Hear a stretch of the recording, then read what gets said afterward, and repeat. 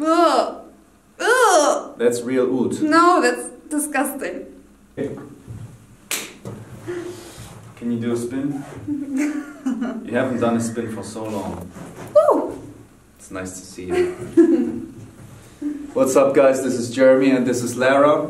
And today we're going to do a fragrance video about the best Middle Eastern fragrances. Yes. I told you about it a little bit already. So we have a lot of Middle Eastern fragrance houses right here, and I really took my time because sometimes it's not that clear actually. Is that a Middle Eastern fragrance brand? Like this one. This one is called the House of Oud. You say obviously it's from Saudi Arabia or whatever, but this one actually is from Italy. Really? It says with the nicest bottles. San Giuliano Milanese, Via Priato Cadore, HICMilano.com. So, and on the other hand, you have fragrances like 24, Scent Story, the new fragrance to the TV series with Jack Bauer. And it's a fragrance house from Dubai. So, you know, I didn't know that at first, but I did my research. Dubai? Yes. Oh, I'm sorry. So, you will see now fragrances from Saudi Arabia. I'm not going to show you this one, for example, because you obviously know it. Amouage Reflection Man. It's also good. Oh, it's awesome. You like it, right? Yeah. So this runs out of competition, but since we all know Lara loves Amouage Reflection Man, this runs out of competition. But you like it, right? I like it a lot. The other ones, you haven't smelled any of these, I know, at least not from me. No. So we're gonna start off with the first one, which is called 24 Go Dark.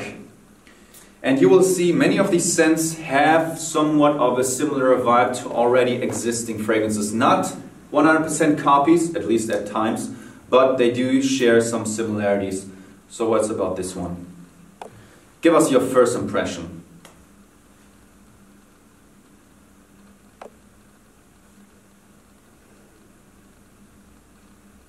It's very aromatic. Aromatic. Aromatic. So that's interesting, I guess. Mix between aggressive and somehow. So it has it a sexy vibe or not? Yeah, definitely. Cool. It has definitely a sexy vibe. Cool. And I like it. I think that was. Yeah. That would smell very good on a person, on a man actually. Yes. Sure. Has all a men's very, fragrances. Yeah, not every man's fragrance, but okay. These are all men's fragrances. Yeah, sure, but yeah. I think this is better than some others. Cool. I would like it. Oh, that's so difficult. Spontaneous. Is it better than a 7? No. No. Wow. Okay. Maybe you would say 7.5. Okay, 7.5. This has somewhat of a similar vibe to the totally forgotten Dolce & Gabbana, the one Gentleman. And this one lasts longer. I really enjoy this one. 24 Go Dark, great run from the house of Scent Story, a 7.5 for you. Yes. Next one is called, you can't read it, but it's called Razazi Havas. Mm-hmm. And you know it, all my viewers from the Middle East, of course, know that I don't speak that language, but I do my best, guys. And this Havas means, as far as I know, means something like seduction or lust. I think it means lust. Okay, that's being in the moment, having lust. Okay. So, what do you think?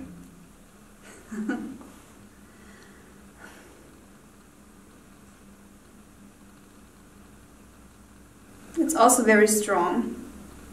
Mm-hmm. I think I like it a little bit more than the other one. Before Interesting. It's a little bit more sweet. Interesting. What do you say, seductive? Yeah, I don't want to plant a seed in your brain. No, but actually that's, no, maybe you did it, but no, actually I think it's that's really seductive a little bit. Cool. Yeah, it has something... Sweet. Yeah, sweet. I like the sweet ones, I guess. I just like the sweet. Of course, just plain fresh is not so sexy, right? I think it's also sexy, but this has something, I think seductive is always when you have... Yeah, I don't know, but it's just the mix between it. I'm going to name you 2 fragrances.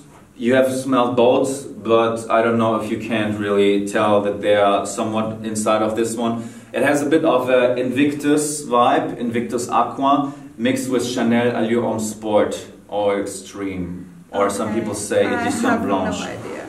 Well, I know what you mean, but I can't remember the smell. It's a good mix. It has a nice aspect. I think I like it a lot. Cool. But so, rating? An 8. A good 8, yeah? An 8.5, definitely, yeah, it's better. It's good. 8.5 for Havas. Good, thing. Very good. Now we come to the next guy. You of course know this brand. This is Jubilation 25 by Amouage. As far as I know, they have celebrated, as far as I know, that the company exists since 25 years. So what do you think about this one? No. I don't like it so much. It has this citrusy thing in it is too...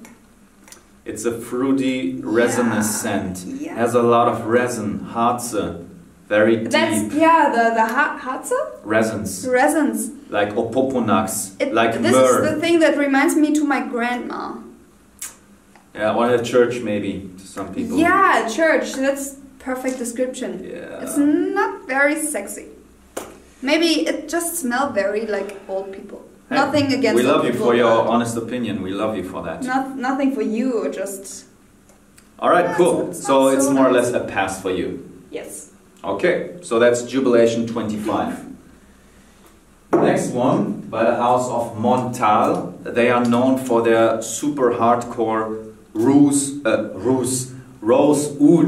combinations. Rose oud. Yeah, rose. This one, however, is called Intense Cafe.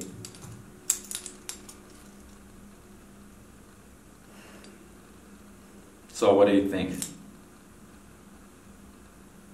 This also smells a little bit too creamy for me, too sweet. Actually. Know what you mean? Yeah. And it has nothing very manly. No, it's not masculine. Not seductive at all. So that's also a pass for you. Okay, so that's Intense Cafe. Now we keep going with the next one. This is by the fragrance house of Armaf. And this one is called, you have no idea which brand is what, right? You've never heard any of those brands, right? No. You don't even know what John Varvatos is, I guess. No. It's a designer house. Okay, so this is Club de Nuit Intense. What do you think about this? Has it something to do with La Nuit? No. It has nothing to do with... Just the same name? Club de Nuit. Yeah, this is definitely better. It has somewhat of... Now I'm talking like you, somewhat. More sporty, fresh note. Totally agree with you. Yeah. That's very nice. I think this is... You can wear it all day. Cool. Yeah. Very versatile, right? Yes, definitely. Very strong performance for a fresh scent. It also smells very strong and like something like... Earthy? Woody? Like some nature background? Say it now, maybe, yeah. But... a lumberjack? Like a Holzfäller? Yeah, definitely. I think it's a very good mix between sweet and sporty, actually. Okay. Not very fresh, but sporty somehow. I don't know. Sure. I like it a lot. You like I think this is a... Now, when the other one was an 8.5, then this is a 9. I have no chance. Please smell this as a competition. Oh, this is so much better. Yeah? Club de Nuit Intense beats Havas. Yeah, I think so. Yeah. Good. Good. I like this. Okay, good. So, we got the next one right here by Al Rehab. Can you say that? Al Rehab. Oh, that was... you will have some Middle Eastern prince right here in front of your door.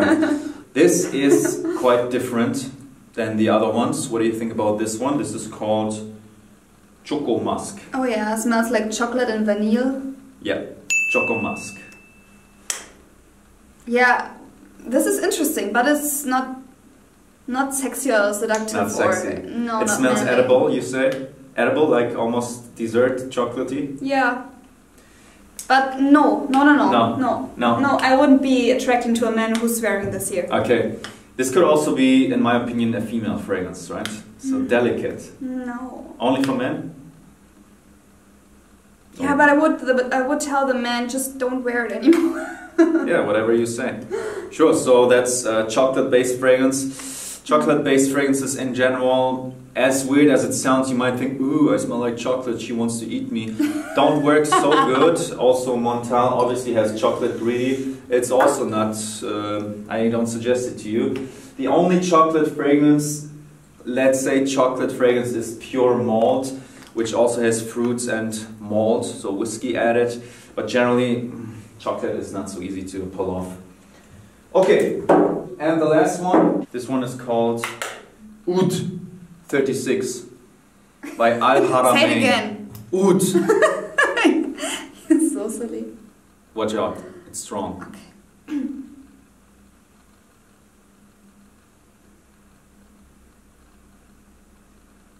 Yeah, same thing with that one. I'm so sorry. I think It's I'm too not resinous, yeah? Yeah, I think I'm not the best nose for No, it's fine. Oriental It's fine. fragrances. It's fine, you represent a big crowd of people. Resins are hard to pull off, oud is even harder to pull off, and this one is already so hardcore tamed. Guys, tamed means sozusagen schwächer gemacht. Really? Now I'm going to show you the most hardcore oud fragrance that I have, Okay. just as a benchmark. We're gonna end this video with that. This is, oud is the second most expensive fragrance oil. We have 30,000 euros and more for 1 liter. Isn't it wood? Wood? Yes. Okay. So this is Duzitas. Give it a nice shot. I just have to... Give it a nice shot. Ugh. Ugh. That's real oud. No, that's disgusting. It just smells like... Like wood, but like, ugh. That's real oud. No. Okay, now. So, now I just... I remember when I was talking about Roma from Laura Biagiotti, and this is exactly the smell I don't like, which always reminds me of my grandma because she's wearing Roma. Roma. Yes. Grandma is wearing Roma. Yes. No, Okay. no, this is not nice. So back to this one. This is your champion, I guess. Oh, now it smells even better. It's so nice. It's so sexy. You know how this one smells? This is... No, don't tell me, please. Everybody knows it. I know exactly the smell of this. You know it, right? But I wish I could remember a fragrance. I think maybe it smells like... Okay, Can you close your eyes, please? Yes. Please close your eyes. Yes, I am closing it. Okay, so I'm going to let you touch a bottle. Please let them closed. And tell me if you can say... Carolina Herrera? No. No. Creed Aventus. Creed Aventus. I don't know. I just know the... Yeah, wait. Smells like Creed Aventus. Oh, it smells not exactly like that one, but so similar. I agree. No, this is so good. Come here. Alright guys, so that's it. Thanks a lot, Lara, again. See you next time with another video.